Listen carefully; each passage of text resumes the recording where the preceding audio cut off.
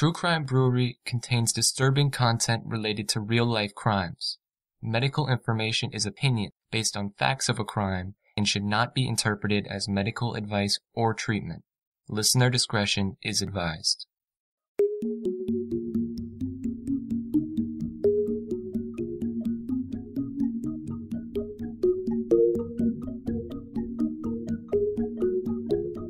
Welcome to True Crime Brewery. I'm Jill. And I'm Dick. You know, sometimes a small thing in life can really change everything. That's what happened when high school student Susan Mae Bolling was sent to a psychotherapist for treatment of her depression and anxiety. Her therapist, Dr. Felix Polk, was married with 2 children, but that didn't stop him from beginning a sexual relationship with Susan. Susan and Felix Polk ended up getting married in 1982, shortly after he had divorced his wife. Despite the huge 26-year age difference, they seemed pretty happy. But with several years of marriage and raising their 3 sons together, the couple had a contentious relationship. This resulted in more than one call to the police with allegations of domestic violence. Join us at the quiet end for May-December murder. When Dr. Felix Polk was found dead at age 70, their youngest son Gabriel blamed his mother Susan. Their oldest son Adam called Susan cuckoo. And Susan herself just seemed unfazed by her husband's death, leading investigators to contend that she had planned his murder and her motive was money. So, Dick, I think you're going to enjoy this discussion. We've talked about this case a little bit in preparation, and it is just, for lack of a better word, crazy. It is bizarre, that's for sure. So we got a California beer to drink today, and I chose one called Born Yesterday from Lagunitas Brewing Company. It's an American Pale Ale, 7.2% ABV. Nice beer. Hazy orange color, pretty full white head, a little bit of sticky lace. Nice aroma. Citrus fruit, tropical fruit, and very good taste. Got some orange, some lemon, and a little bit of melon. There's a little bitterness late in the taste, but overall this is a pretty nice, smooth, easy drinking beer. So we'll go share some with our friends. All right, let's open it up.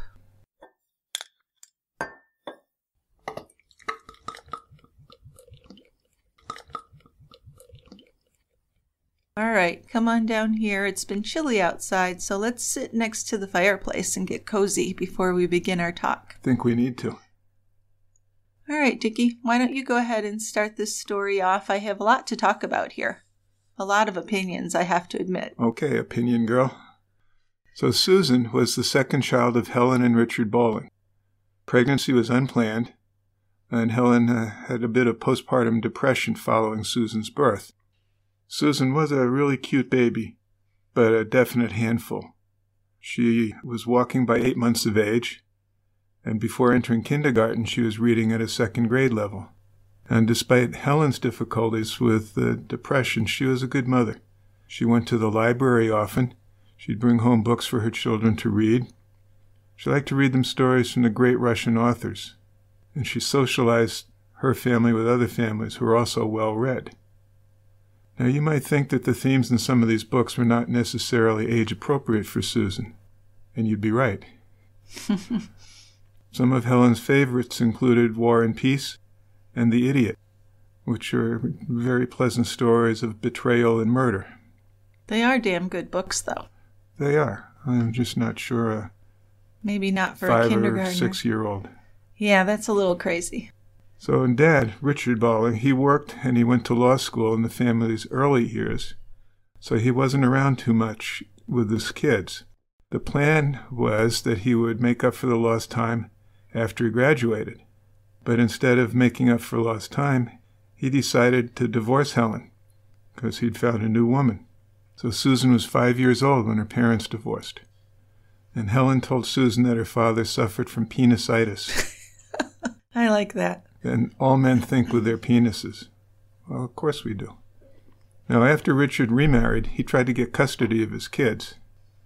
And Helen, whose own mother had lost custody of her children and had been devastated by that, Helen was terrified of losing custody. and she actually did have a nervous breakdown and needed to be hospitalized. In the end, though, she did maintain custody of the kids. Yeah, that must have been a big relief for her. Helen had had a difficult childhood, and she had actually dropped out of school. So of course she wanted her children to have better lives than she had had. She taught Susan that education was really the only way to lift herself out of poverty and enter the middle class. Money was in really short supply, and Susan, her brother David, and Helen all moved into a small apartment in Oakland. And Susan shared a bedroom with her mother, and David slept on the sofa. So they're really having to tighten their belts. I guess. As David and Susan got older, their father just totally lost interest in them. So by her teens, Susan rarely saw him. And Helen was smart enough to know that this was a problem. She was worried. She wrote a letter to him begging him to give his children some of his attention. But still, he was just totally into his new wife, his new family, and never really made much of an effort. As Susan got older, she was showing very little interest in socializing with other children. And by high school, she just really disliked other teens and began skipping classes. She was an avid reader with her own ideas, and she saw the social world of the school as just being beneath her. She ended up falling behind in her classes, just choosing to kind of isolate and live in the world of her books. So I have this picture of her just kind of sitting by herself reading a book and not socializing with anybody. You know, that's kind of me in the 11th grade.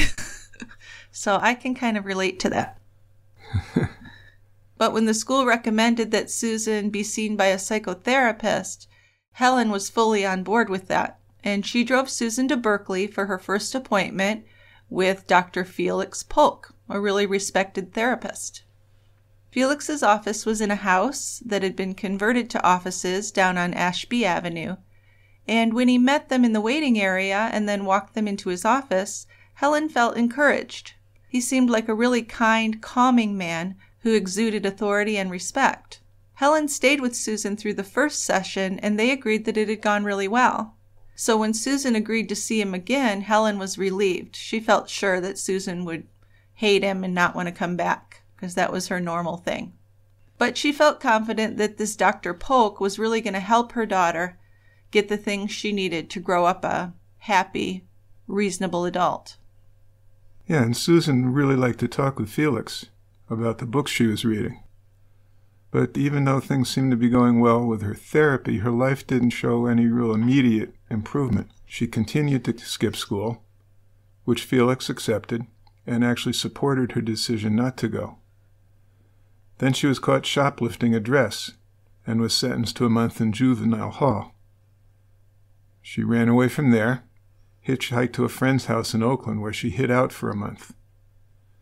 When she finally called her mother, Helen contacted Felix, and he made arrangements with the courts for her to avoid juvenile hall if she went to continuation school and stayed in therapy with him. Yeah, but you know, Susan hated continuation school. The classes there were in the trades, and she saw herself as more of an intellectual. But she always looked forward to her therapy appointments with Felix Polk.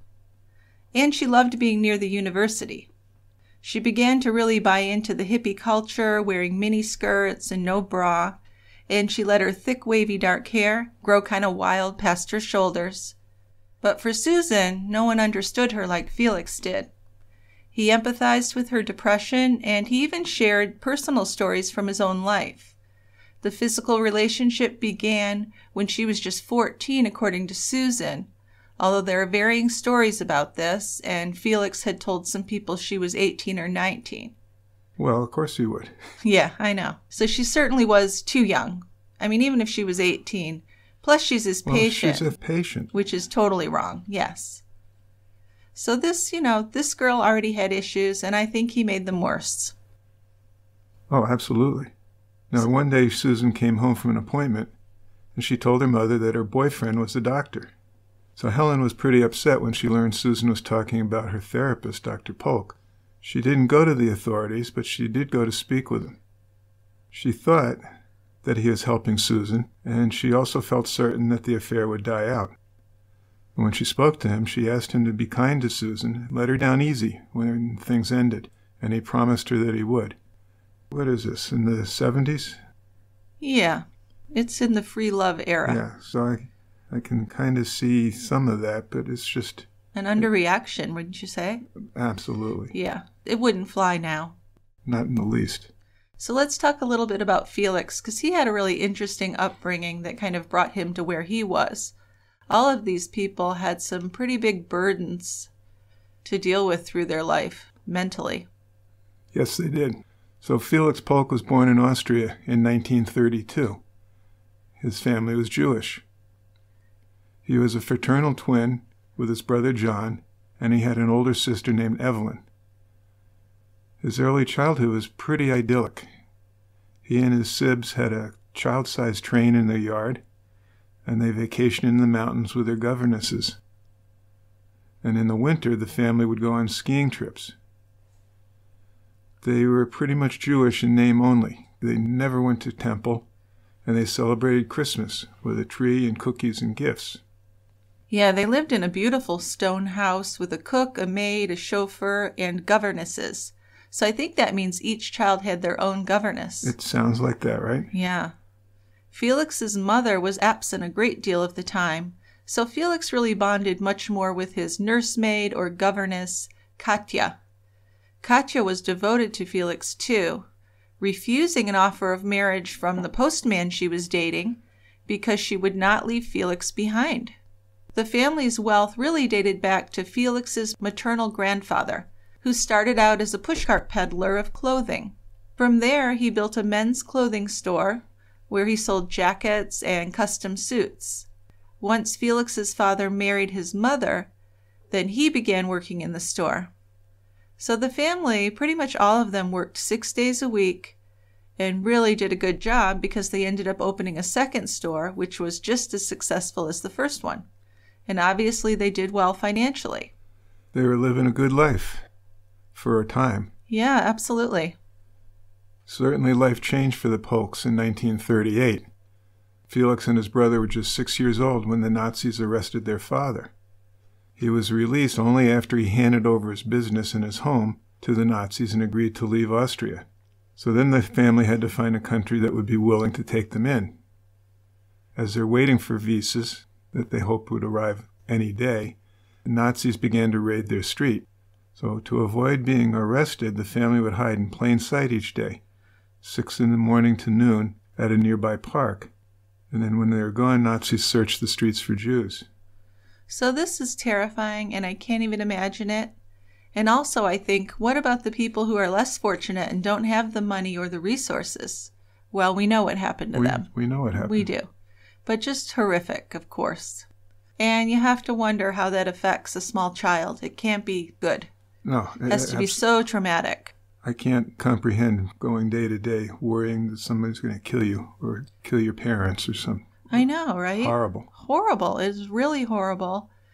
And if they couldn't have got these French visas, they probably would have all been killed. When they left Vienna, Felix was separated from his nursemaid, Katya, and he last saw her at a train before his family pulled away. And for the rest of his life, Felix would remember that day and his feelings of anger and doom, and he would share that story with a lot of people. It was certainly life-changing for him. Once the family was in Paris, he and his siblings were sent away to boarding school. So there he's away from his family and Katya, and he had nightmares and just had a horrible time. Also, the staff at his boarding school didn't speak German, which is what he spoke, so there was no one to talk to him or even understand what he was going through. So my heart breaks for this young Felix. Certainly wasn't easy. I can't even imagine. And then it kind of gets worse because Paris became unsafe for them. So they ended up moving from Paris to a city called Saint Malo, where they found a family who took them in. Felix's father joined the French army, and the children went to public school. The village is covered for them. When Nazis arrived, and they convinced the soldiers that the family was from Alsace-Lorraine. Well, Felix certainly remembered this time differently than his siblings did. He called the living conditions desperate and restrictive. When it got dark in the evenings, the children were told to stop talking and be still, and he would refer to this as the Anne Frank existence. While their father was at war, they certainly didn't have a lot, and there were times where they just lived off root vegetables and some scraps of horse meat. There were also times when the children were sent out to the nuns to beg for milk. So the family was reunited when Felix's mom ran a newspaper ad in southern France. Another Viennese refugee saw the ad and gave it to Felix's father when he saw him near the Spanish border, and then they returned to Paris. To keep what money they had left from being confiscated, they baked it into loaves of bread. They applied for U.S. visas, and they waited for those to come through in an old farmhouse. Then they made their way to Portugal before they were able to immigrate to the United States.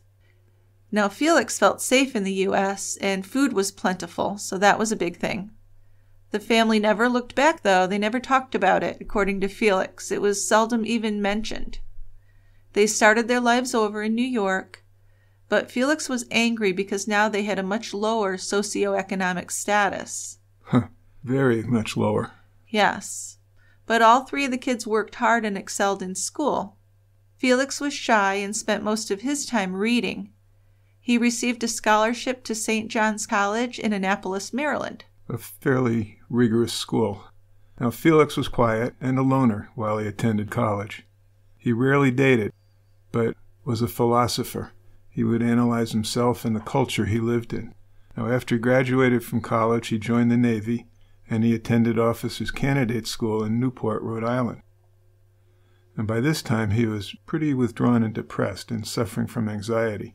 He ended up being stationed in Japan, where he served aboard a ship as store officer and gunnery officer. Then when he got home on leave, he went to see a psychiatrist. He was pathologically self-conscious, even to the point of being unable to hold a conversation with a date. Yeah, he did have one girlfriend during this time. It was an older woman, an actress named Winnie. And he told her that he had thought about killing himself. And then he was really interested and asked a lot of questions about her brother, who had committed suicide. But she didn't take him seriously for whatever reason. One evening, after going to a matinee with Winnie, Felix was just inconsolable. He went back to his parents' home alone, and he called Winnie at 7 p.m. to let her know he'd gotten home safely. But he sounded so miserable that she was very concerned. She called him back a couple hours later, but couldn't pull him out of his darkened mood. And it was near midnight when she decided she was going to call the police to check on him. So the police did go out there, and they found Felix unconscious in the garage, which was filled with carbon monoxide from the car's exhaust. And this had absolutely been a serious attempt on his own life. If the police hadn't come, he definitely would have been dead. Oh, no question. Only reason was his actress girlfriend, who called the police. Otherwise, he'd be there until morning. Yep. Well, naval doctors diagnosed Felix as suffering from a schizophrenic reaction. He was hospitalized for a year. His sister spoke to doctors and tried to get him released, but his brother and parents never spoke to him about the attempt at all. They just acted like nothing had happened. And that's kind of how that family operated. And I think that's what led to Felix being so interested in psychology and relationships. The subject just wasn't talked about, and that was a lot like their experiences during the war. Nobody mentioned it. Felix seemed to make a remarkable turnaround while he was in the hospital. After his release, his brother's wife set him up with Sharon, who was an accomplished pianist at Juilliard. After he was officially discharged from the Navy, Felix married Sharon, and he went on to get his master's degree in social work, and this was in 1959. Yeah, then in 1960, Felix and Sharon moved to California so he could attend grad school at Berkeley and get a PhD in psychology. Felix, for his part, wanted a fresh start away from the East Coast, but at first he didn't fit in to the Berkeley counterculture. Felix was a family man and a serious student who retired from the military, but that would gradually change, and he eventually became part of the counterculture. He joined in the movement against the Vietnam War, and he experimented with free love. Yeah, so despite his insecurities, Felix became a well-known member of the psychotherapeutic community, and he began doing lectures at the University of California at Berkeley.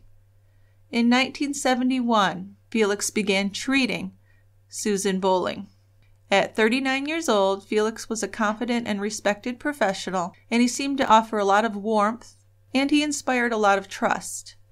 He managed a program for drug-abusing adolescents in the Berkeley schools, and he was the chief psychologist for mental health services of Alameda County.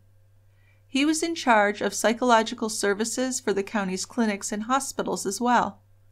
He trained probation officers, and he developed his own classifications to interpret specific psychological tests.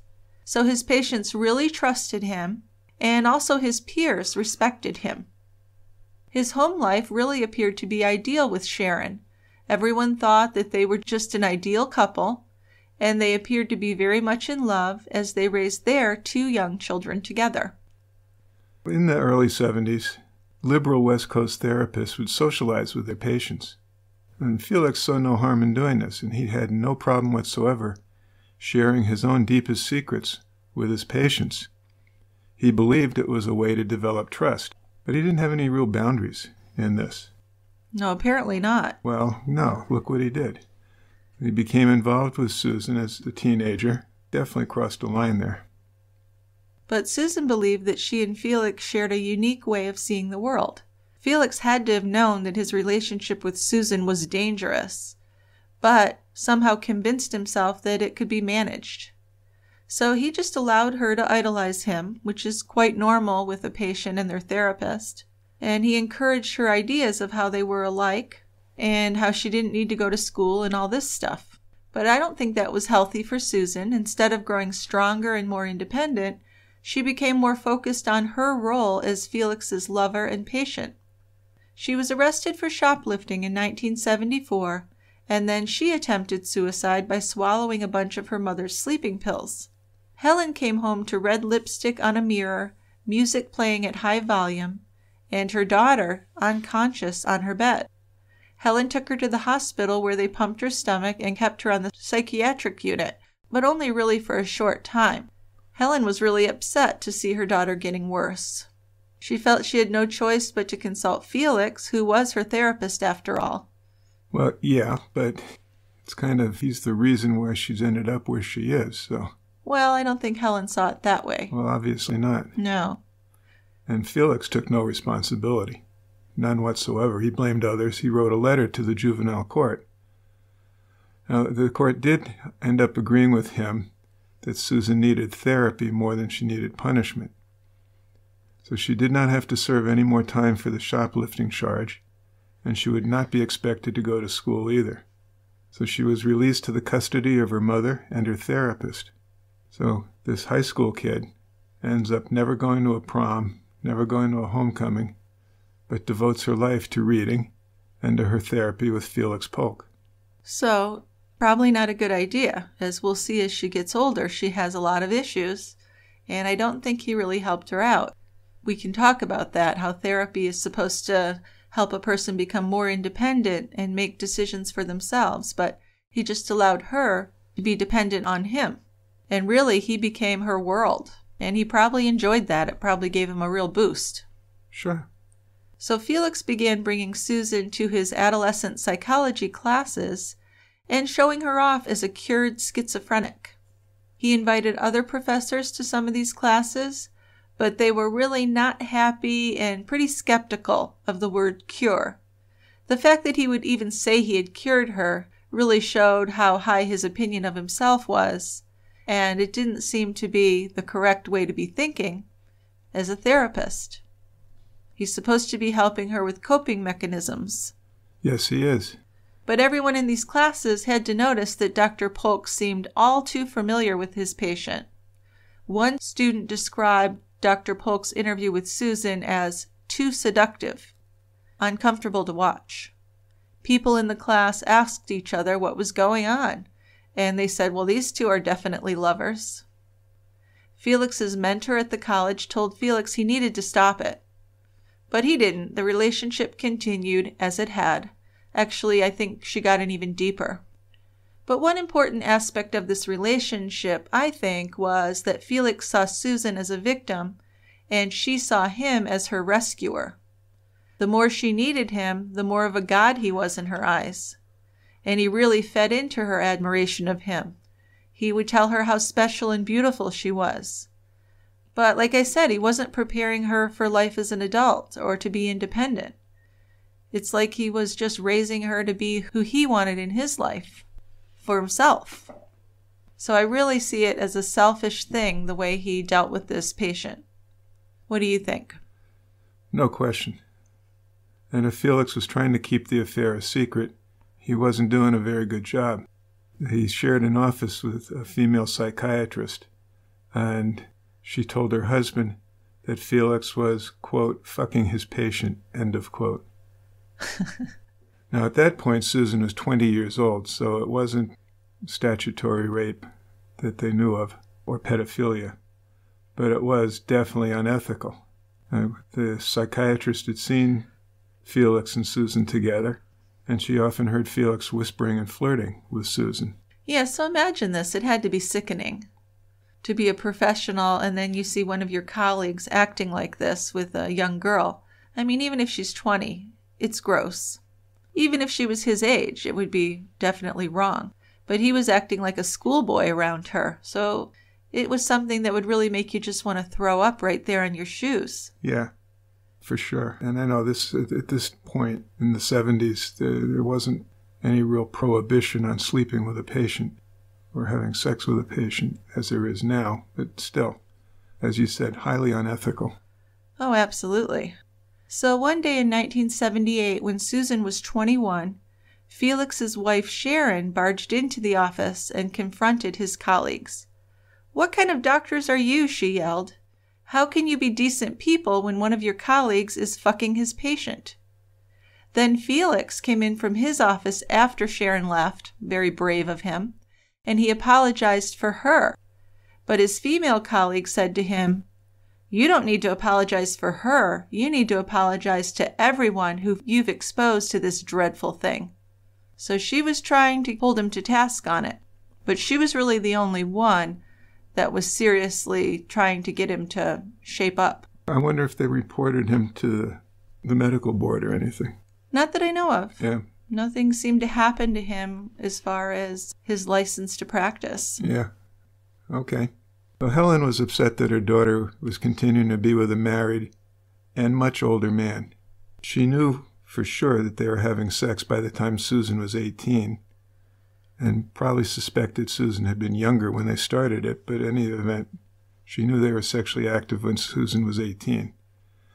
At the time, it was not illegal for a therapist to have sex with a patient. In fact, the California Psychological Association didn't declare sex with a patient to be unethical until 1992. Today, the American Psychiatric Association prohibits sex between a doctor and patient, or even a former patient, unless it has been more than 2 years since the last therapy session. It's a no-no. It's an absolute. Absolutely. The real issue is the intimacy more than the sex.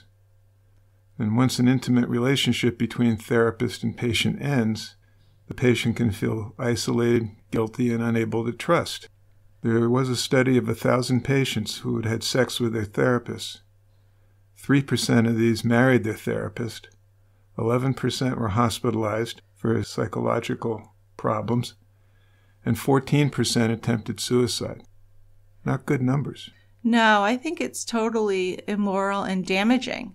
I actually had a woman friend, middle-aged, so not a young person, who ended up having an affair with her psychiatrist, and it really did a job on her. Because that's the person she's supposed to be able to go to and talk about her problems in life, and he became this whole other entity in her life, which was negative. So I could certainly see how that would mess a person up. Because it takes a while to develop a certain relationship with a therapist, and then once that's breached like that, who knows what can happen? I know. It's just so wrong. Yeah, I suppose, and even with that, I mean, if you're starting to have feelings for each other, then you need a different doctor. That's true, but almost every patient gets some transference and has some feelings for their therapist. And the therapist is supposed to deal with that in a certain way. Sure. Not return those feelings. But if you feel like you're going to return those feelings, you got to discharge the patient from your practice. Yeah, find them a different therapist, for sure, yes. But he certainly didn't want to do that. It was really like he's taking advantage of her. Well, he probably had what Susan's mother called penisitis. Yes, a severe case, I would guess. Yes. Jill, it looks to me like you've been wrapping up more gifts over the past month. Yeah, we've had a real uptick in subscribers to TCB Premium. I think it might be due to the added benefit of ad-free versions of all of our shows that we're offering now. So now tie grabbers get a bonus episode each month and a free gift of their choice, but they can even get weekly episodes without the ads. Yeah, they deserve it. Our listeners are kind, loyal, and they send us excellent comments and case suggestions, don't you think? Oh, absolutely, it's true. Our listeners are the best. No kidding. Thanks, tie grabbers. Yeah, and if you haven't subscribed to the premium show and you're interested, just drop by tiegrabber.com and check it out. See what you think. A great idea.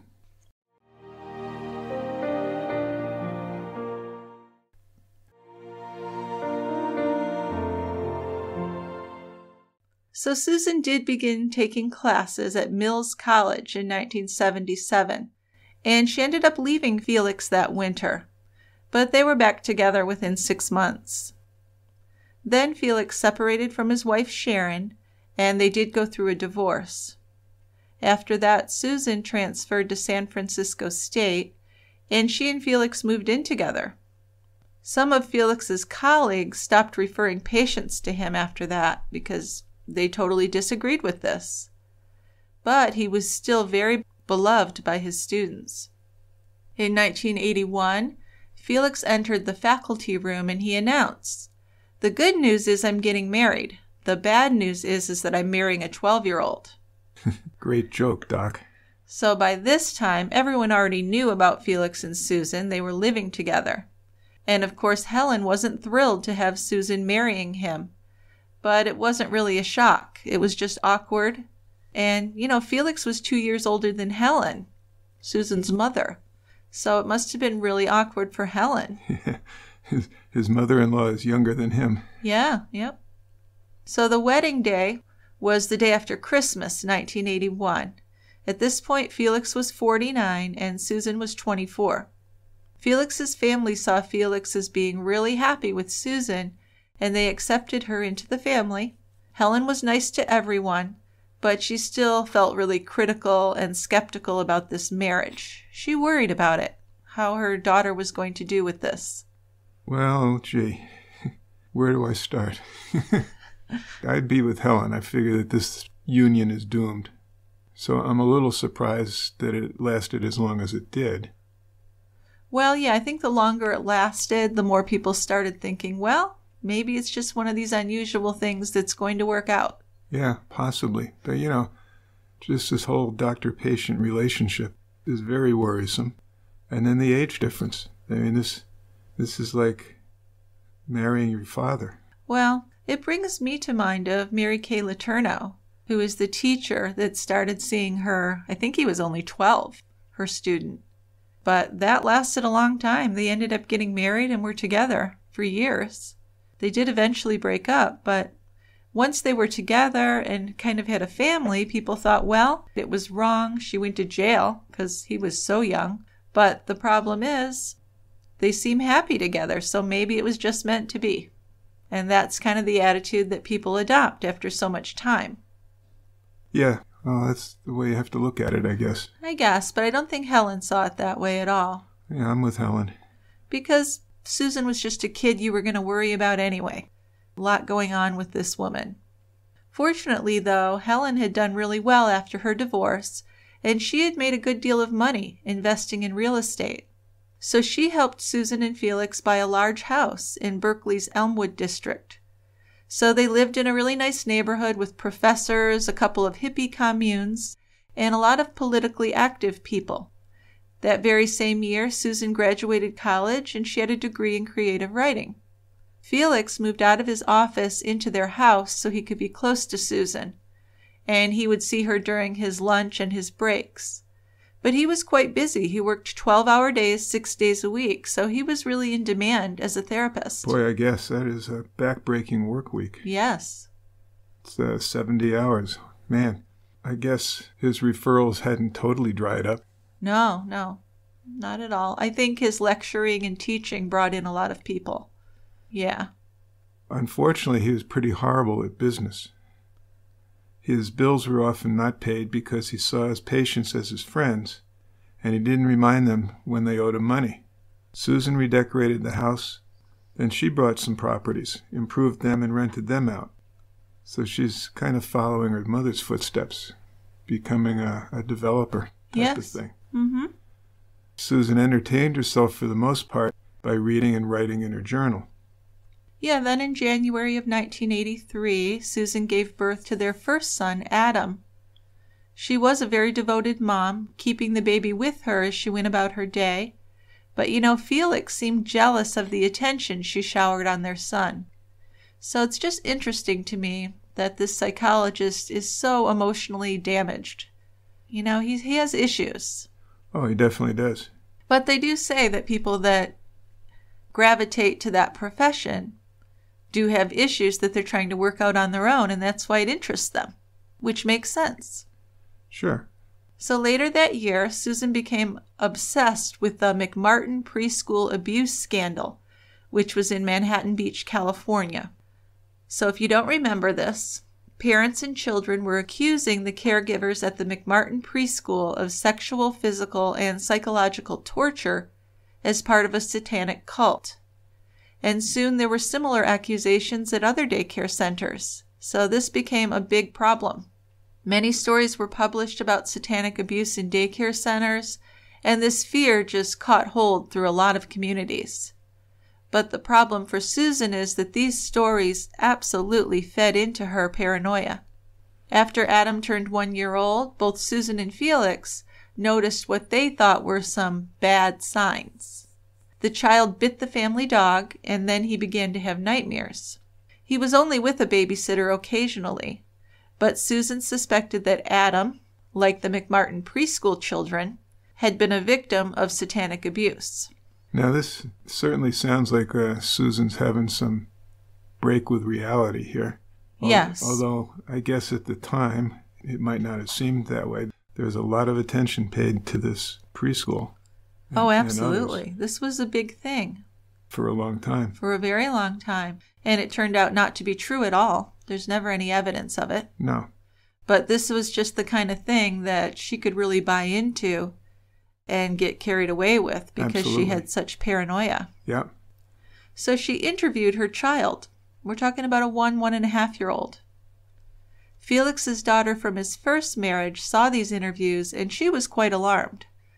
Susan believed that Adam could give her verbal cues and even identify the people responsible for his abuse. He would just babble, and Susan would look through the phone book to identify the name he was saying. And I hate to laugh, but this is just crazy ridiculous. Yes, it is. You can't make this up. And if she believed he'd identified someone and she found him in the phone book, she'd drive to their address and she would stalk them, truly believing that these people had abused her son. Yeah, and the more information Susan thought Adam was sharing with her, the more Felix was convinced that Adam had been abused. And he also started asking Adam questions. Both Susan and Felix decided that Adam was being taken away from the babysitter's house in a bus with other children, and the kids were caged in a warehouse.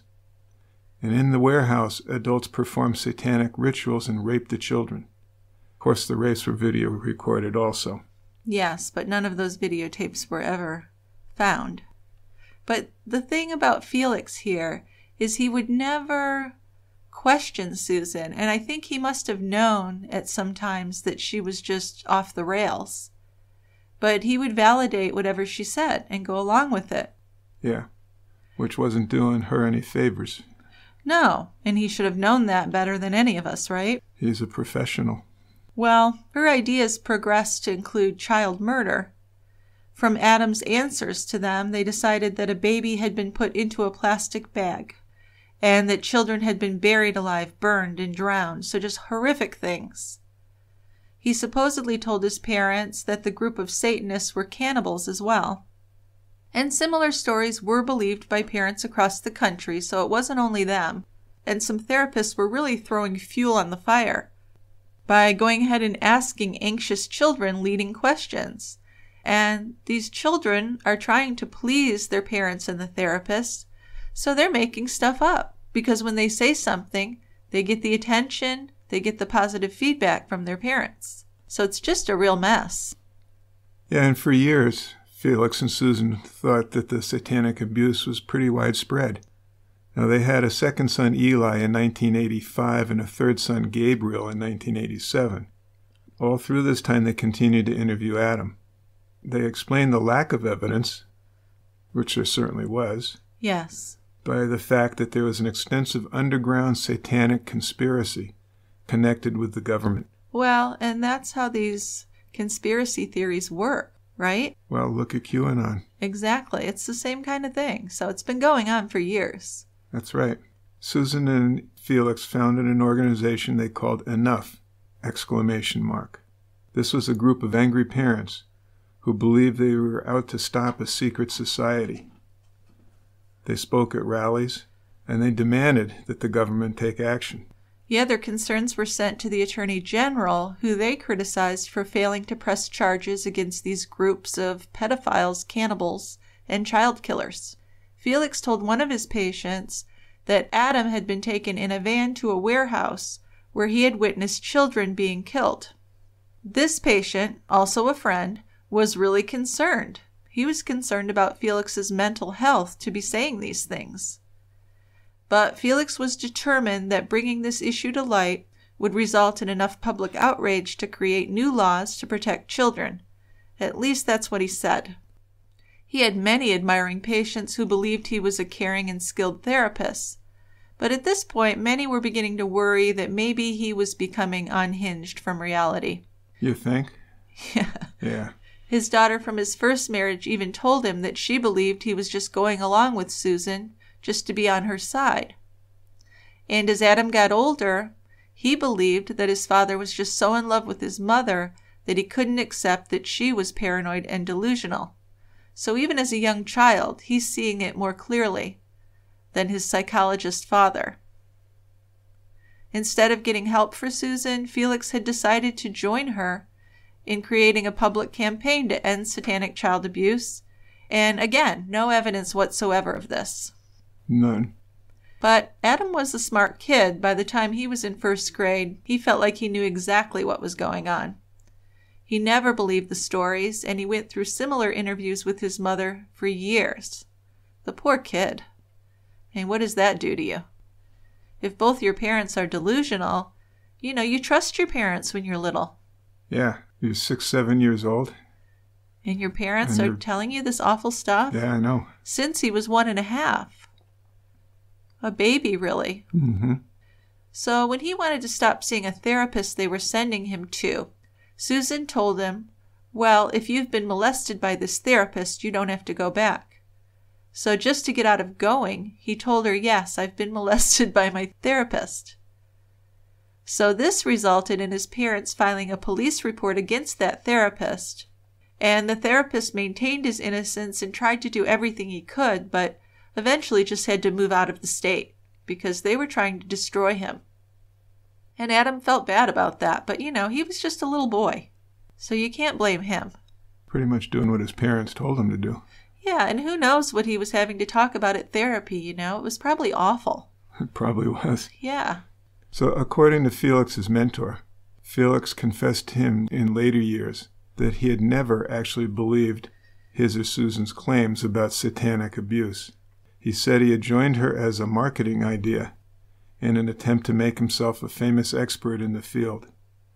Well, that's just kind of sickening also. It is sickening. Victimizing his child, really. Yes. And all these people who he's trying to get to believe these things, and all the children that he's getting involved in this. It's very abusive, very unethical, he's not that sympathetic because he's horrible in a lot of ways.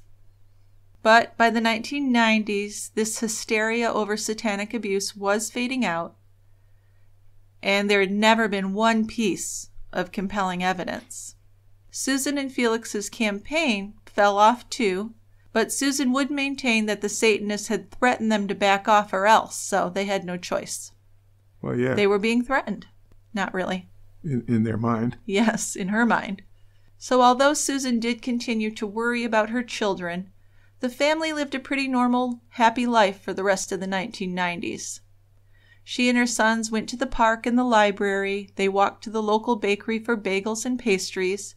As they got older, her sons played sports. The family took some nice trips to state parks and went on long hikes. So in many ways, they were living a normal life, eating dinner together each night at the same time, and taking some trips to Canada, Europe, and back east to New York. Susan was always there, but Felix really didn't spend a lot of time with his sons. He was a loving father, but didn't do much with them, and he was definitely more interested in Susan than his kids, and his whole project in life was to keep Susan happy and to keep her with him. And you'll see a lot of bad things happen because of that. But even after many years together, Susan and Felix seemed to still be very much in love. They showed physical affection regularly, and Felix always liked to go shopping with Susan. They'd write poems to one another, and Felix believed that his wife was brilliant. Well, I think she probably was brilliant, but she was also mentally ill and needed help she wasn't getting. Right. Yes, very much so. Right. So while he could seem overbearing, there really was no doubt that he loved spending time with Susan, but he just wasn't doing the right things to help her. The Polks moved to a bigger, more stately home in Piedmont in 1992, and Susan did extensive remodeling, and they also built a library where she just loved to spend hours reading. Felix also kept his office in the house, saving money and staying close to her. So I often wonder, as I was reading about this, was he jealous? Was he afraid to have her on her own because she was so much younger? Is that a possibility? Because he does seem kind of obsessive about her and being with her all the time. He sure does. But I don't know if he'd be suspicious of her. I mean, we haven't had any inkling of any affairs or anything, right? No, I'm just thinking maybe he's thinking if she gets out there and has a job and meets new people, she won't want me anymore. Because he's used to her being so dependent on him and being her rescuer. So it's really kind of a codependent relationship. Yes, it is. Yes. But it could be just that he wanted to be with her. It could be. But instead of his kids, that doesn't seem right. He seemed to choose her above his children. Well, Susan herself had a really strange reason for wanting to move out of Berkeley. She believed that she was being followed by Satanists who were angry about her campaign years earlier against them. And as usual, Felix supported her idea. She and Felix didn't feel like they fit in with the other parents in Piedmont, and I'm sure they didn't. I'm sure they didn't either. Susan believed that they weren't open to new people. The Piedmont people weren't open to new people. Although it does seem like Susan and Felix maybe weren't very open to new people either. But when her sons were moved into the B soccer league, she believed it was because the family wasn't accepted as part of the community. But, some parents were really concerned that the Polk boys were very aggressive. So we are starting to see some problems with these boys as well. Yeah, but that's not a surprise. Well, no. The neighborhood kids loved to go to the Polk house. It was a fun place. They had lots of pets, and groups of children were welcome to just run kind of wild around the property. But understandably, some of the parents didn't want their children to play there. There was just something off about Susan. She often behaved like one of the kids. She once took a group of boys to have their ears pierced without even consulting their parents, and that did not go over well. Oh, I bet it didn't. She wasn't much of a disciplinarian. In fact, actually, she was a real pushover. Her boys made demands on her, and she jumped up to please them. She did consult a therapist, trying to help herself become more assertive, but when she did speak up to her sons, they ignored her. But she and Felix had raised them to question authority and do their own thing, which they did. For example, if they hadn't been invited to a party or a bar mitzvah, they would dress up and crash the events anyway. They would, and Susan was really proud of that. So I can imagine some of these other families weren't really happy about it. Yeah, no kidding. In 1997, Felix threw a surprise 40th birthday party for Susan, and he gave a long, loving speech in front of the guests, who all seemed pretty impressed with the love that these two were showing each other. But for Susan, doubts about her marriage were starting to pop up. She felt guilt for marrying an already married man, and she wondered what she was doing with someone who was her father's age.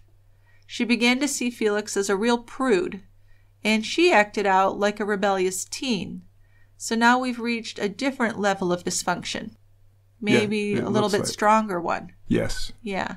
With her new, less flattering way of looking at her husband, Susan became angry about his expectations that she'd cook and take care of the boys. Which is something she used to love to do.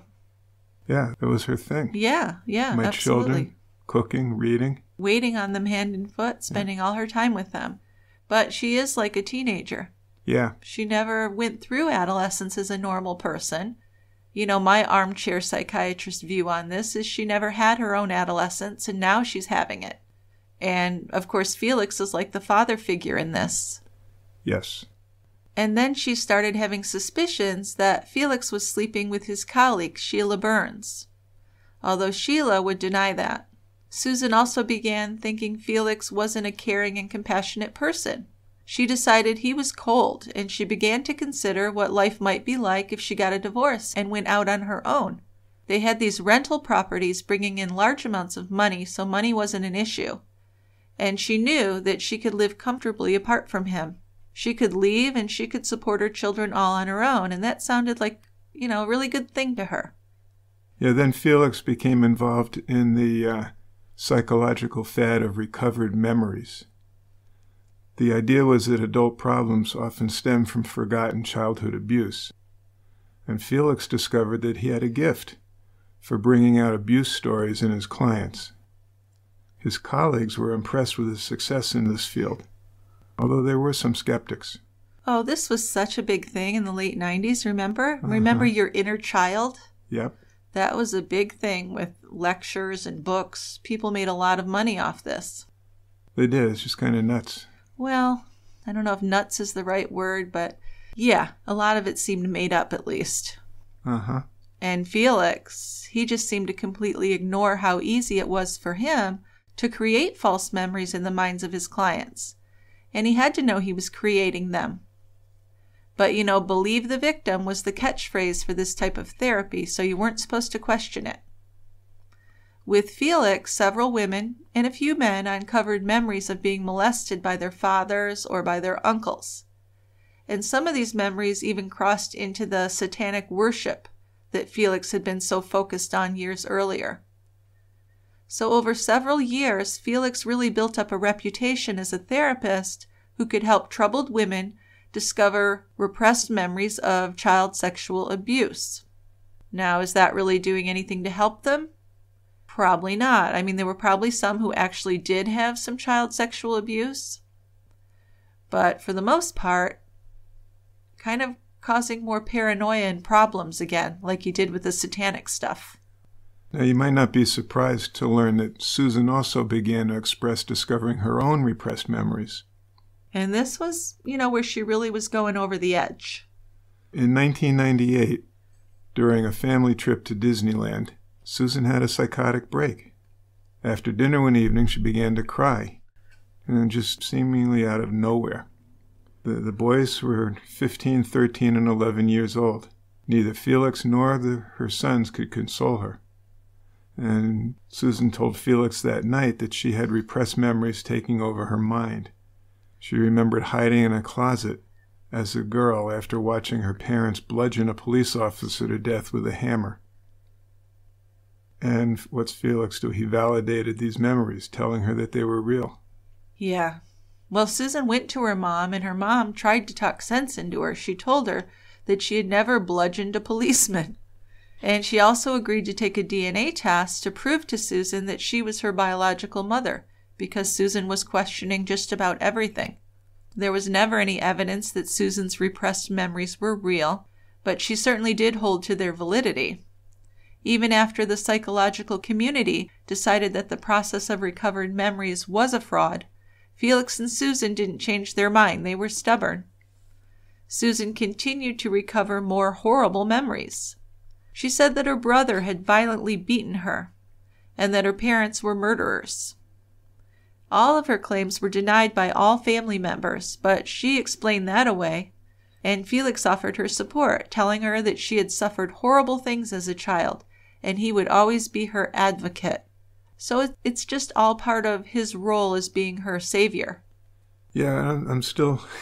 This guy's a psychologist. He's a professional, and I guess he's too close to things to see what's going on.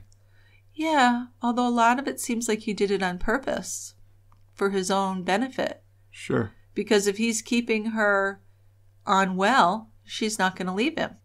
So I think he plays a big role in her mental illness and not getting help. I mean, he really was fueling her paranoia. Yes, he was. So when he was in his teens, the oldest boy, Adam, began to see his mother as definitely a mentally ill individual. And when he tried to talk to his father about it, Felix just refused to accept that Susan had any serious issues. Continued to fuel the paranoia, but it did seem like the only way that he could keep her by his side, and that's how Adam interpreted it. Yeah, that he needed to align himself with his wife. Yeah, no matter what. That way she'll stay with him. Yes, I think so. So after 16 years of marriage, Felix was 65, Susan was 40. And she began to question him about their first sexual encounter, saying she couldn't recall it. In the recovered memory way of thinking, her lack of memories for this event meant that she had repressed memories about it. In this instance, Felix would be the bad guy. Yeah, maybe he was, because he did have sex with her when she was just a teenager. You bet. Yeah. So, I mean, he is responsible in some way. But now Susan was beginning to believe that Felix had hypnotized her and raped her.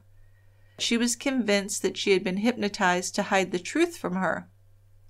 And she began to see flashbacks or images of this rape.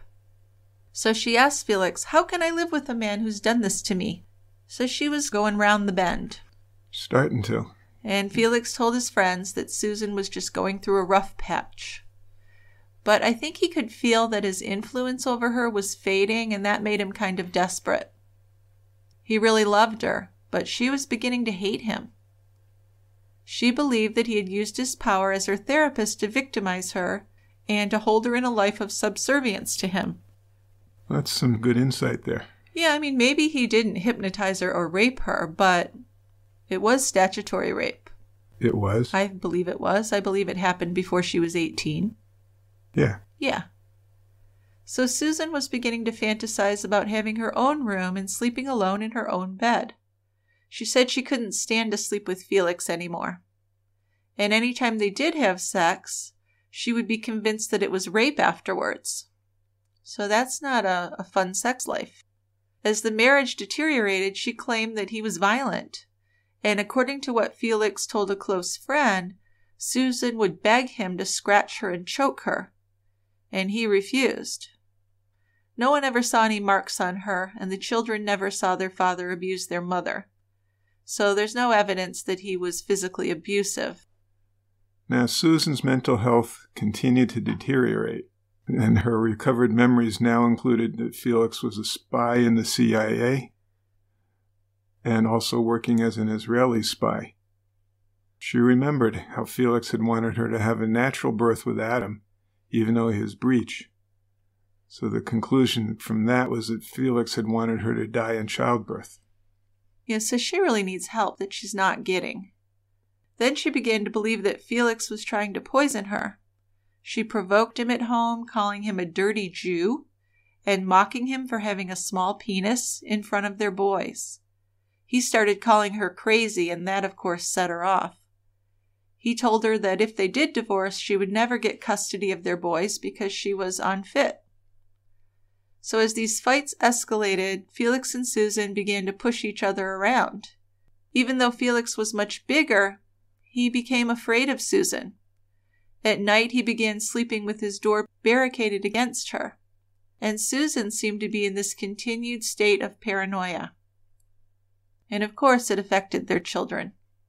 Her sons began to get into trouble at school, but she would never believe that they had broken their rules, and she'd always take their side. When they failed a test or got into a fight at school, she would take them out for a special lunch and tell them they hadn't done anything wrong and that the others at school were just out to get them. Once, when Gabriel was suspended from school, Susan confronted the principal and told him, "Fuck off." The Polk house became known for loud, yelling parties and craziness. In fact, when the next-door neighbors sold their house, they felt it necessary to disclose to the buyers that the Polks were a huge nuisance. So that's something. Certainly is. Good neighbors.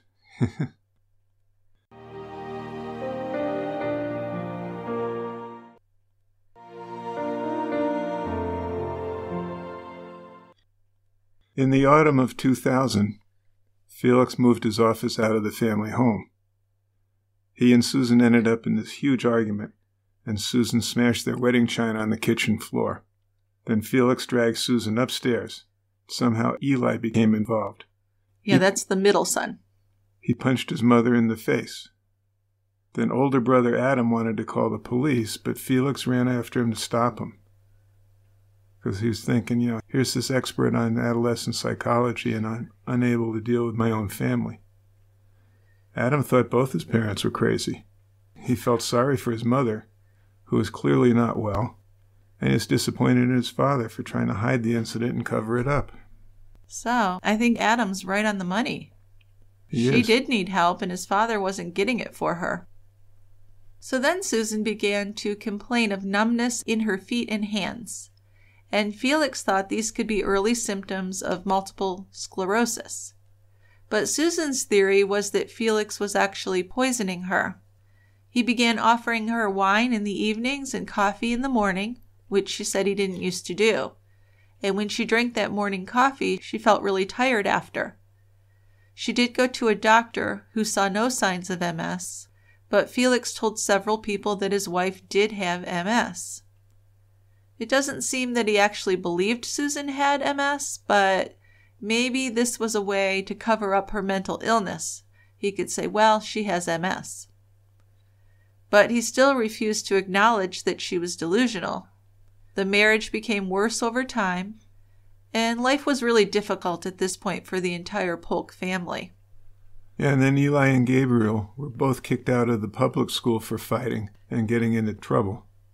Family moved to the village of Orinda. Schools there rated near the top on state testing, and the parking lot was filled with students' luxury cars amidst the teachers' Toyotas and Hondas. That's something, because I remember in high school, one of my teachers saying, I had driven a Mustang to school, and we weren't rich, but it was kind of a nice car. It was my mother's car. And there were wealthier kids there who owned Porsches and expensive cars. But my teacher, who I really respected and was a brilliant woman, owned this old Toyota and couldn't afford to live near the school.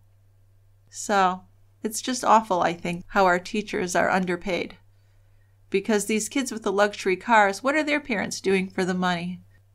I don't know. I'm just a socialist at heart, I guess. You'd have a tough argument there. It bothers me. But, the residents were cultured and they were wealthy, and they believed their neighborhood was the best for raising their families. And Felix and Susan believed that this new setting could make their lives better. Their home was gorgeous, like a mountain retreat, which cost them $1.8 million. So really a mansion. I guess, because this is still like 20 years ago or so. Yes. This house had an unusual setup where hours could pass without family members bumping into each other. Susan, Felix, and Gabriel lived in the main house, and Eli and Adam shared a pool house. Now, this pool house was a perfect setup for teenage boys who liked to get into trouble. Property was set apart in the neighborhood, sitting on a long, winding road, rarely traveled by anyone that wasn't in the family. Well, imagine some teen boys having a pool house to themselves.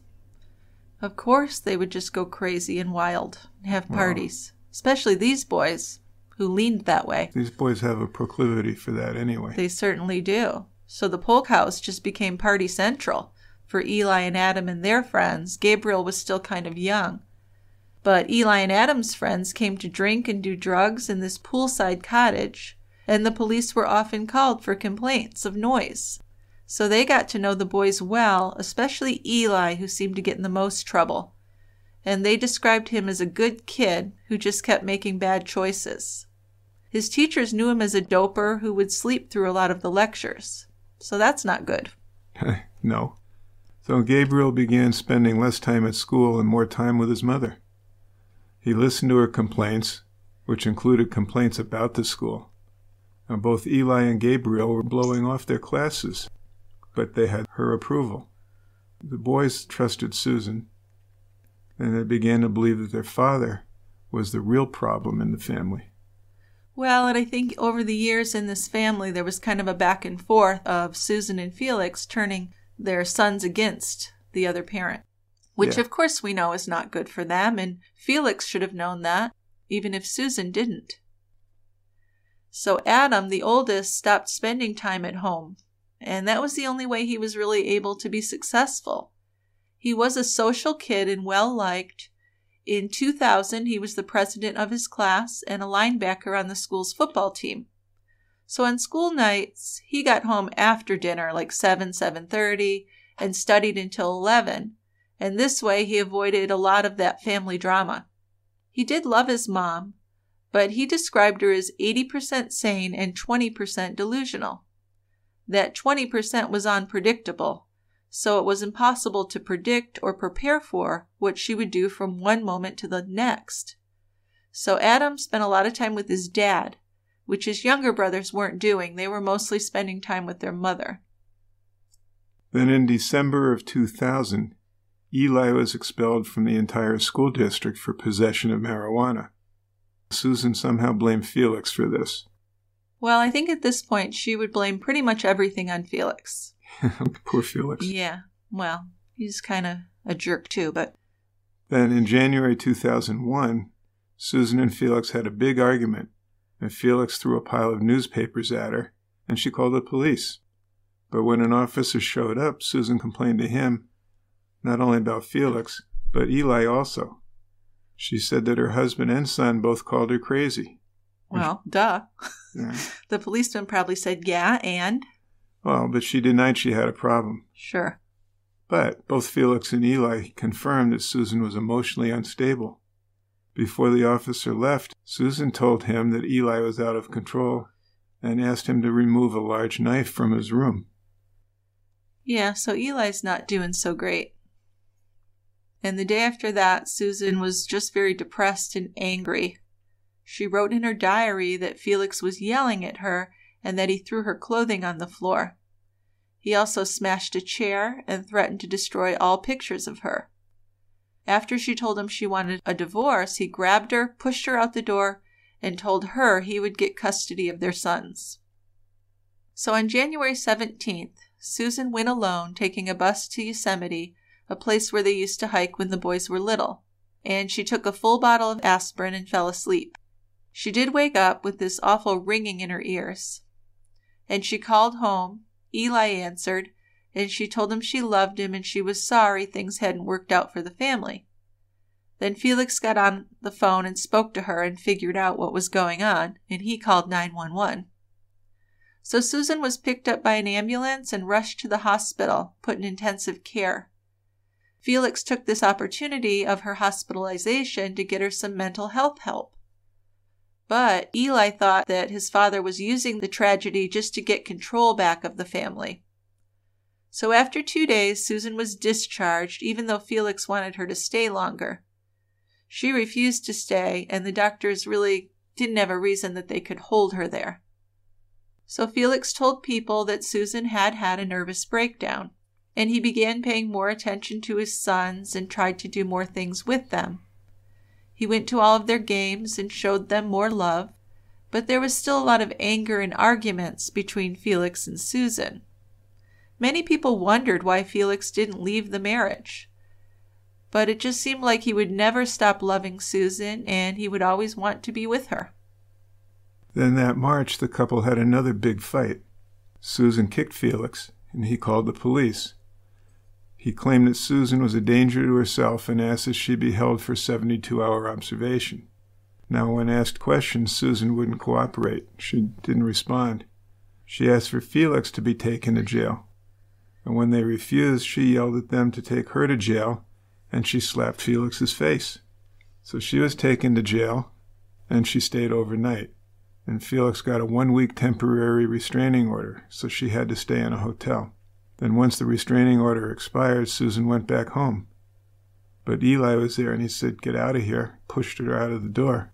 So Susan called the police about this and then went to the house near the beach. Well, the boys did visit her there, and then the family went to see a court-appointed mediator. Eli said that his mother had a serious problem and that she was making up bad things about his father. Susan and Felix just couldn't agree on anything.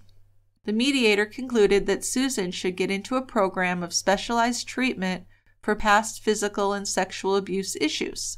But then Susan filed for a domestic violence prevention order against Felix. And she wrote, "This situation is urgent as there has been recent violence and bills are coming due soon." So I understand the part about violence, but what do bills coming due have to do with that? I'm not sure. It's a little disjointed. Well, and I think she was a little disjointed. And she did have an obsession about money and bills, because she had grown up not always really well off. In May, Susan planned a trip to Paris with her middle son Eli. She planned out their itinerary. She worked on her French. But it was a crummy trip. On the flight over, Susan got into an argument with the flight attendant. Then once in Paris, Eli slept a lot and had no interest at all in the art or history of the city. He hated Paris, was homesick, and wanted to go home. Susan blamed Felix for this. Eli called his father to get an early flight home, which he did, and then Susan returned home a few days later. Well, it's just really hard on kids when their parents aren't working together and co-parenting. So it's a bad situation. She thought she'd take him there and they would bond and things would be better, which I understand.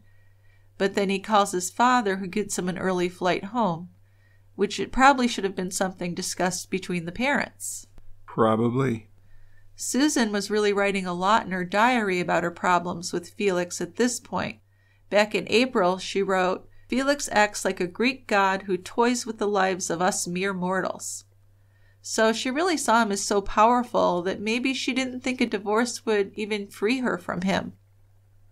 Her mental stability continued to decline, and she began to hate things which she used to love, like caring for her kids and her dogs, and she wanted to escape her life. When she told Felix her feelings about moving far away, he told her, "Well, the same emotions are going to follow you wherever you go." Then in June, Susan traveled to Thailand with her 14-year-old son, Gabriel. This trip did not turn out as Susan imagined. She hated the accommodations, and she felt that the Thai people were duplicitous. She ended up calling the trip a debacle. So they left Thailand and traveled to Hawaii for the remainder of the trip. Then when she returned from Hawaii, Susan noticed that Felix had been working on his appearance, apparently in an effort to win her back. She laughed about it, and she began identifying with Felix's first wife and regretted stealing her husband. Yeah, so later that summer, Gabriel and Eli asked for a family meeting. They told Felix they wanted to live with their mother. Even if she was crazy, she was a good mom and they loved her, they said. Adam said that it was time for that marriage to end. Felix was upset, but he did move out. He went to live in an apartment unit that they owned, and that allowed Susan to move back into the house with the boys. But Susan still had these thoughts of moving away, and she started thinking about moving to Montana for a fresh start. That September, she, Eli, Gabe, and their 3 dogs drove north to Montana, and they lived in a 4-bedroom cabin surrounded by forest. She rented the cabin for 3 months for $2,000 a month, and she thought the move helped her feel better. The people in Montana felt really friendlier and less judgmental to her, and she thought the boys' new school was just great. But the good things didn't last. Things did fall apart pretty quickly. For one thing, Felix was lonely and wanted his family back. Eli and Gabe were in Montana with Susan, and Adam was now off at college at UCLA. Felix told Susan and his sons that he'd been diagnosed with prostate cancer, but he'd made it up just to get them back. He was really desperate to fix things. He did feel certain that Susan needed therapy and medication, and he was probably right about that, but she refused it. He was the problem, not her.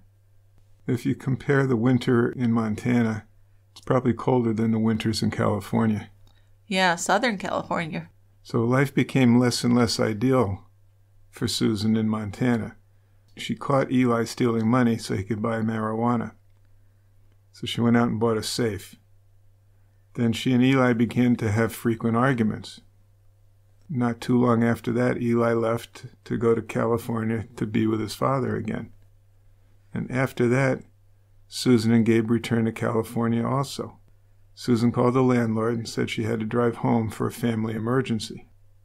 But here's the thing. When the landlord went to the vacated cabin, he found a glass bookcase missing, a window pane destroyed, a broken chair, a missing interior door, and just some other things. It was a mess. It really looked as if someone had tried to kick his way out of the door and probably had destroyed it. But Susan tried to blame the damage on an intruder. The landlord didn't believe her. Would an intruder break open an inner door? And would an intruder take a big wood and glass bookcase? One of the chairs from the kitchen was found broken out in a barn, and Susan claimed that one of her sons had sat on the chair and it just broke on its own. But it looked to the landlord like the chair had been propped under a doorknob to keep someone in a room, and it had been broken. It was obvious that she had left in a hurry because she did leave several things behind. And while cleaning up, the landlord's wife found a short story beneath a mattress and another short story in a bureau drawer. She read these stories and was quite disturbed. The writing was really disgusting.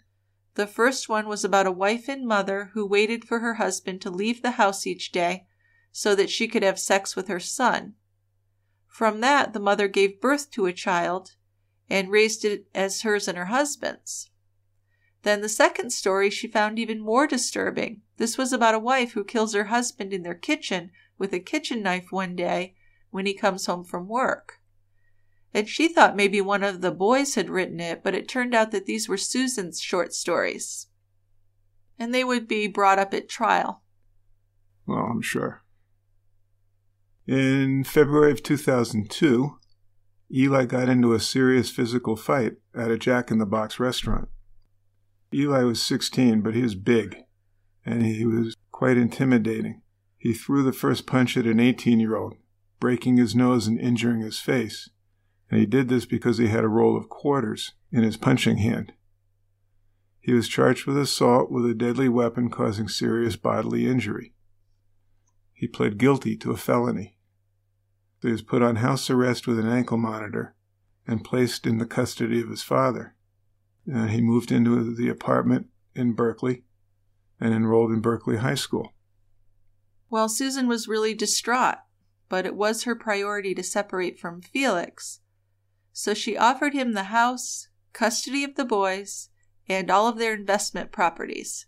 She also said she would leave and never contact her sons again until Felix was dead. But Felix ignored this offer. He and his attorney felt sure that she would change her mind, and she did. But Felix really wanted his family to be reunited, which was tough because his wife really seemed to despise him now. She sure does. He worried about his sons being with her, too, and he told a few friends that he was thinking of killing himself. Now, what his friends didn't know is that he did have a loaded revolver registered to Susan back in 1985, which he kept in his Berkeley office closet. But finally, he decided to file for custody of his sons. And using his credentials as a psychologist, he told the court that he was a clinical psychologist with a PhD from Berkeley and, in his opinion, Susan was unstable and angry. He recommended that the court authorize an evaluation to figure out what was best for Eli and for Gabe. But Susan was becoming more and more unstable. She was doing some crazy shit. Yeah, one day she punched a neighbor during a squabble about her dogs running loose. Well, yeah, apparently one of her dogs had bitten a smaller dog that belonged to the neighbor. And then when the neighbor came by weeks later, she said, "Please keep your dogs away from mine." Yeah. Which was reasonable, but Susan just lost it. When she was alone with her youngest, Gabriel, she started talking about various ways to kill his father, including drowning him in the pool, drugging him, running him over, or sabotaging his car. And she would laugh about this. One day, she even told Gabriel that she was going to shove a shotgun into Felix's chest and order him to transfer money into her account. And poor little Gabriel, he told her, "That's a bad idea, Mom." Yeah, I don't think you want to do that, Mom. That's just a lot for him to be living with. And on several occasions, Susan mistakenly referred to Felix as her father. Felix knew that Susan hated her father and believed she had been molested by him. So he's worried about what she's going to do to him. Well, yeah, if she's that delusional. Yeah. Eli had a court hearing after violating his detention order several times. At the hearing, Susan stormed out and ignored the judge. She was found in contempt of court and ordered to have psychological counseling. Eli was returned to his father's apartment, so he's still missing his brothers, his mother, and his dogs. Yeah, Eli was going through a lot. He was. So Susan put the big house up for sale, and during the summer of 2002, she convinced Eli to move back home. But remember, he's on house arrest in his father's custody. That's right. Can't do that. Well, he did. At her advice, he cut off his ankle bracelet and moved back into the pool house. And when deputies would come looking for him, he would hide, and Susan would support that. She actually thought it was pretty hilarious. Then when Eli was finally caught, which took months, he was put in a facility for young offenders, which was located out on a ranch. Susan ordered Felix to return to the family house to care for now 15-year-old Gabriel, because she was going to move back to Montana all by herself. So she was going to buy this modest condo in the mountains, and Felix learned upon his return home that Gabriel had actually missed an entire semester of school. She kept him home. So he definitely wanted to get permanent custody, and he pleaded with the court, explaining that Susan was just completely self-absorbed and not a fit mother at this point, which was sad because she did used to be a really good mom. Felix was granted temporary custody of Gabriel and control of the house he and Susan owned. A judge reduced her alimony and child support payments, and Felix was surprised by the big reduction, and he offered to pay more. Susan blamed him for all this and refused his help. Eli, by this point, had totally turned against his father. Gabriel was figuring out that his father wasn't the monster his mother had made him out to be. And while Susan was away in Montana, Gabriel and his father were bonding. They had these daily routines, including dinner and TV shows they watched together each evening, and Felix began to feel hopeful that Gabriel could be saved. He thought he could at least have Adam and Gabriel in his life as he grew old. He had no interest in remarrying, and he was still in love with Susan and still held out hope for them. Susan did call Gabriel pretty often, and one evening on the phone, she told Gabriel and Felix that she was returning to California because she had some things she needed to pick up. She also had a dental appointment, so she told Felix he could live in the pool house while she and Gabriel lived in the big house. If he didn't do it, she said, she would blow his head off. Well, that makes an easy decision, doesn't it? It doesn't have a lot of options, yeah. On October 6th, which was a Sunday, Felix called a friend and told him that Susan had called from Montana and told him she would kill him. Felix considered calling the police, but he was embarrassed about how his life had ended up. His friend, who was an attorney, told Felix that he absolutely had to call the police. So he did. He called the town's police chief and calmly told him that his wife had threatened to kill him. Yeah, I think Felix always sounded so calm that the seriousness of these things was sometimes undervalued because he just sounded so damn calm. And the chief just told him that he could get a temporary restraining order, he could move, or he could hire a security guard. But they weren't going to send police over to watch out for him or do extra drive-bys. Well, no, because they don't have enough reason. Yeah, or probably enough staff. But I would think when you threaten to kill someone, isn't that against the law? Yeah. Yeah, so why wasn't she arrested for that? She'd done it more than once. I know they saw it as a domestic squabble or whatever, but this was pretty serious at this point. Well, yeah, but we don't know how serious. Well, we do because somebody ends up dead. We know because we're doing this podcast, but right. The police, they don't know. They don't know. No, and he really did need to get some kind of restraining order more than those temporary ones, which he didn't do because he was holding out hope. He still was. Yeah. So Susan arrived home October 9th, 2002, and Felix was immediately relieved to see that she wasn't carrying a gun. Susan was upset because Gabriel seemed to be enjoying himself with his father. So she felt he must think she was delusional, like Felix did. Yeah, Felix had a lot of trouble talking with her. She was just wired up and told him to leave immediately. He had a court order giving him control over that house, but she just didn't even care. And she whispered, "I'm going to kill you," into Felix's ear, and Gabe overheard this. Felix went to call the police, while Gabe blocked his mother in the kitchen trying to protect his father. So Felix called 911 that night at 11:19 p.m.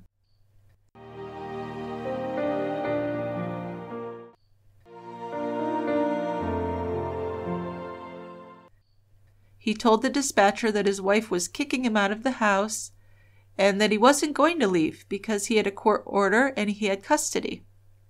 Finally, a decision was reached that Susan would spend the night in the house while Gabe and Felix went and stayed at a hotel.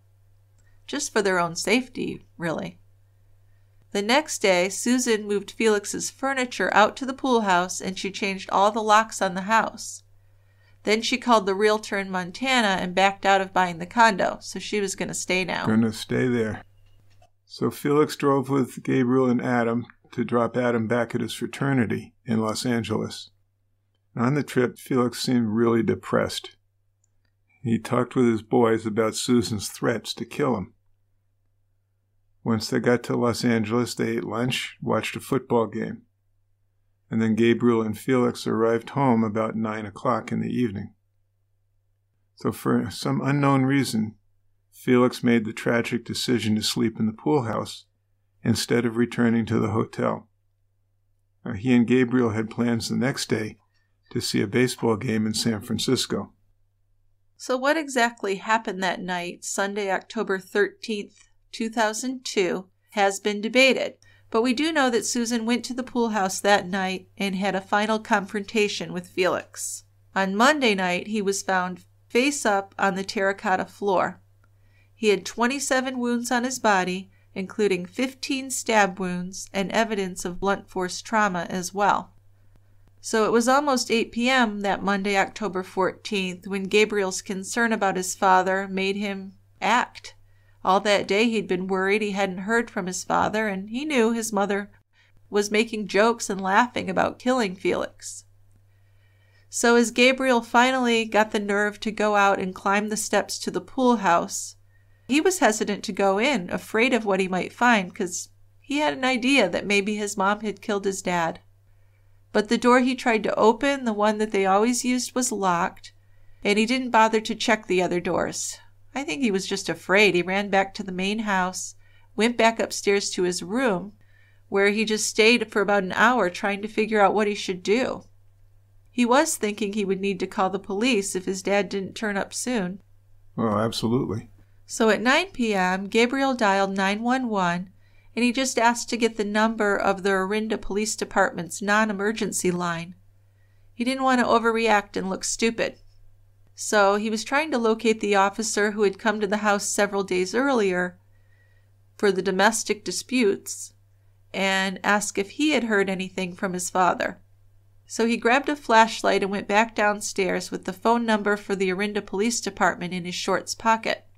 And on his way out the door, his mother stopped him. "Why did you call the police?" she asked. Sounds kind of like a horror movie. It does. He said, "I didn't call the police," and he continued walking outside. He went to the carport where his mom kept the car. So the poor kid, he wanted to check his mother's Volvo for any traces of his father. He had this grisly thought that maybe his mother had used the car to run him over or to transport his dad's dead body somewhere. But the car looked fine, and his mother yelled out to him, "What are you doing?" So she was there watching him from the house. He told her he wasn't doing anything.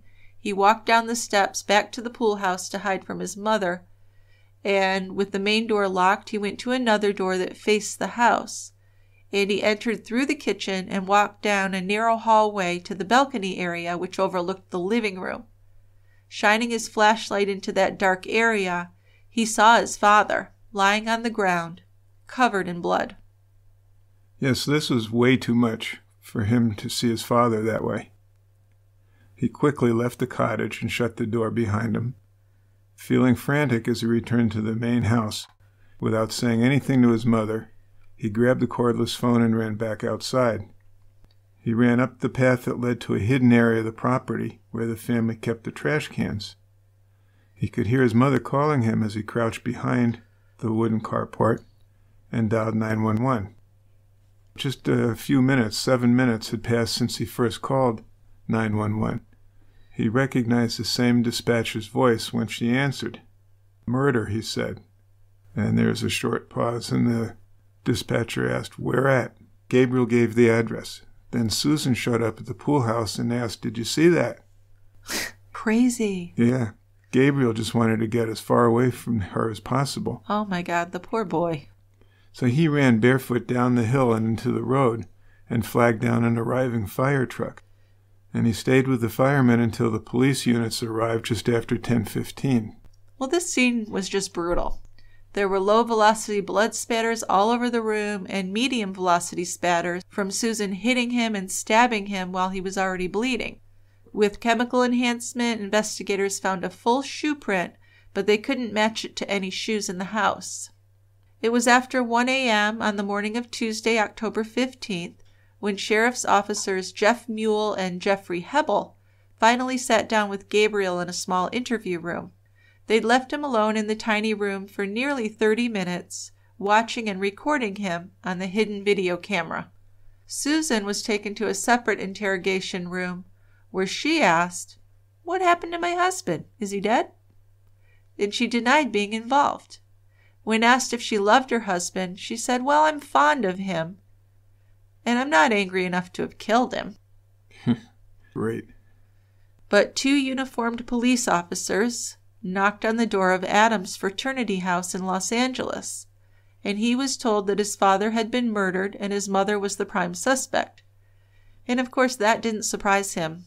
He got a call from his brother Gabriel, and this conversation was recorded because Gabriel's at the police station. And Gabriel said, "Mom fucking shot Dad with a shotgun. What the hell is wrong with her? I hope they give her the death penalty." And so Gabriel's worried that his mother would be set free. A crisis counselor came in to talk with Gabriel, gave him some socks and sweats to sleep in.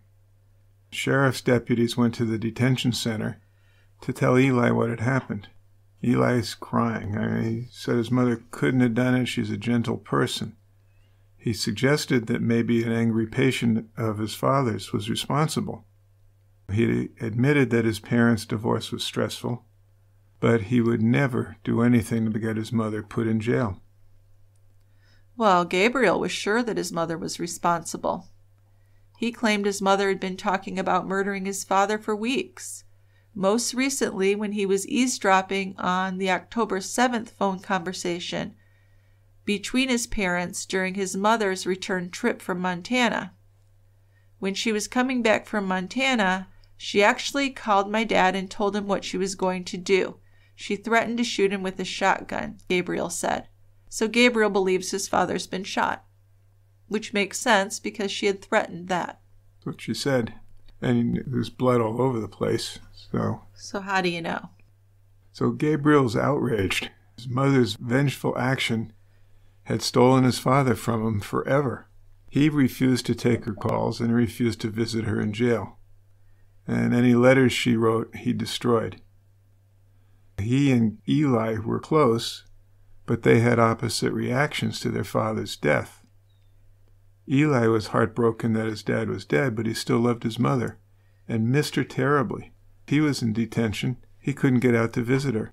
Well, when Susan finally went to trial, prosecutors wanted a conviction of murder in the first degree. They claimed that Susan planned the murder of her husband for money. Susan first denied any knowledge of or involvement in her husband's death. Then she changed her story and claimed self-defense. After years of beating and sexually abusing her, she said, Felix had come at her with a kitchen knife, and she had got control of the knife and stabbed him instead.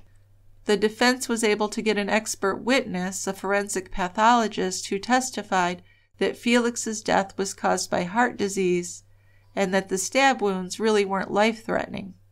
And this pathologist failed to appear in court the following day to continue being cross-examined and to present documents that he claimed to have received from Susan.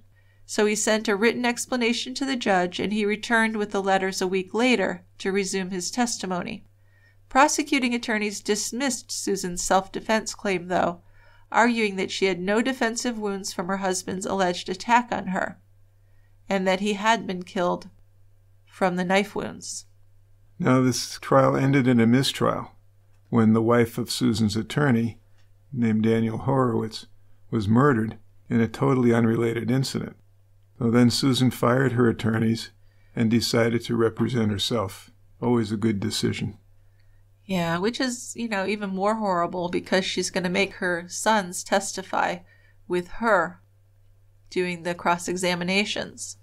She built her defense with allegations of a history of marital and professional misconduct by her husband, and this included claims that Dr. Polk had drugged and raped her when she was a teen, brainwashed the couple's children, and threatened to kill her if she ever tried to leave him. She also claimed to be a psychic with advanced knowledge of the September 11th attacks that could have been used to prevent those attacks if her husband hadn't prevented her from alerting the authorities. Then she added that her husband was an Israeli spy. So I'm imagining she's looking unstable to be saying that stuff. I can only imagine. She repeatedly requested a second mistrial. She made accusations of conspiracy against the prosecutor and the judge. Requests were continually denied. Then during her closing statement, Susan, who had refused to pursue a line of defense based on her own mental illness, questioned whether public perception that she was delusional was hurting her case. Huh, you think? Well, if it is, it's her own issue. So each of Susan and Felix's children testified at the trial. Gabriel testified that his mother had talked about ways of killing her husband in the weeks before Felix's death. The oldest son, Adam, also testified against his mother, getting a lot of media coverage when he referred to Susan on the stand as cuckoo for Cocoa Puffs. Yeah, that was something the papers just ate right up. Oh, sure. Good quote. Eli testified on his mother's behalf. He claimed that Felix was the unstable parent and was abusive to his mother. Yeah, but it seems like the jury believed the other boys, and they didn't believe Susan or Eli. She was found guilty of second-degree murder, and she was sentenced to prison for 16 years to life. All of her appeals have been denied. She was up for parole in 2019, but that was denied, and I believe the next time she'll be eligible for parole is 2029. So that's an unsettling story. Isn't it, though? Yes. It really is. Just so much stuff going on, any one of which is probably not good for your mental health. But the thing is, stuff like this goes on in families all the time. We don't know what goes on behind closed doors. And mental illness is fairly common. And the thing is, we don't treat it like we do physical illness. So sometimes it's just allowed to get worse and worse. Yeah. Well, here it is. So our sources for this case, there are 2 books, Seduced by Madness, written by Carol Pogash, and Final Analysis, the untold story of the Susan Polk murder case. And that one was written by Catherine Cryer and Cole Thompson. We also used the Mercury News archives to get a lot of information on this case. TCB's music was written and produced by Tristan Capel. If you enjoy listening to our shows, please consider leaving us a review on iTunes or wherever it is that you listen. If you visit our website, tiegrabber.com, you can find a shopping page where you can buy some brewery merch as well. We have teas, tanks for the warmer weather, and now that it's cooling off, people are really enjoying our soft hoodies and, with this horrible pandemic, our masks. You can subscribe to our members-only show, True Crime Brewery Premium, on our website, and as a member, you get a new bonus episode each and every month. You get ad-free versions of our weekly shows, plus access to about 50 of the bonus episodes that are out so far. Also, we'll send you a gift and a handwritten thank you note. And once you're a member, you don't have to listen to these self-promotions anymore, so that's a bonus. So our first email is a case suggestion from Deborah. It's been a few months since my last suggested case, but this totally slipped my mind. I was working at the jail the night she was brought in. I tried to send a link, but here are their names: William Billy Boyette and Mary Rice. Reddit has more detailed info. Peace, love, and many blessings, Deborah. So this is just a quick capsulation of this case. We'll look into it. Billy Boyette and his girlfriend Mary Rice killed 4 women over a short time in 2017. Alabama and Florida, somewhere down there. They got tracked to a hotel in Georgia. In this big police standoff, Billy killed himself. Mary surrendered, and then she was found guilty of all the charges. So she's in prison. Okay, so Bonnie and Clyde type of deal. Bonnie and Clyde. All right, and then we have a case suggestion from Janine. Hi, Dick and Jill. I love your podcast. I live in Australia and have a crime suggestion for you from Australia's far north Queensland. Julianne Leahy and Vicky Arnold, best friends, were found dead in a 4-wheel drive vehicle on a remote track at Cherry Tree Creek on the Atherton Tableland west of Cairns, a spot the two had never been to before. 2 weeks earlier, Julianne's husband had reported to police that the two had failed to return from a late-night fishing trip. 2 inquests had failed to satisfy the families of the victims. The police investigation was botched from the very beginning, claiming it was a murder-suicide.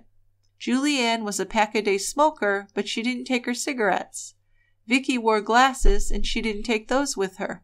The police claim that Vicky shot her Fred with a sawed-off rifle, bludgeoned her with a rock, and slit her throat. She then turned the gun on herself and shot herself in the chin and the back of her head, which seems almost impossible. Mr. Leahy shortly thereafter began an affair with his wife's 16-year-old half-sister, whom he had been grooming for some time. I am keen to hear your take on this mystery. I also have a beer suggestion from Great Barrier Reef Brewing Company. Hazy Days Unfiltered Lager, Double Shot Coffee Amber Ale, and Two Turtles Pale Ale. Cheers, Janine. So, Janine, thank you. You have some really good crimes in Australia. Interesting stuff. Maybe I shouldn't say good. But this was an interesting one because it certainly sounds like it was a double homicide and not a murder-suicide. But they've been through 2 inquests. I don't know what their options are now. Well, no, I think we should read the inquest and see. Yeah, we'll look and see what's going on with that. But it does. And then this whole thing about one woman's husband taking up with his wife's 16-year-old half-sister. And wow. Yeah, that makes him look kind of suspicious, doesn't it? It does. Yeah. Okay. Well, I think we're going to save voicemails for next week because we're getting to a really long podcast here, touching almost 2 hours. So I think we should wrap things up for today. Okay, it's a wrap. Okay, so thank you everyone for listening, and we will see you next time at the quiet end. Thanks, guys. Bye-bye. Bye now.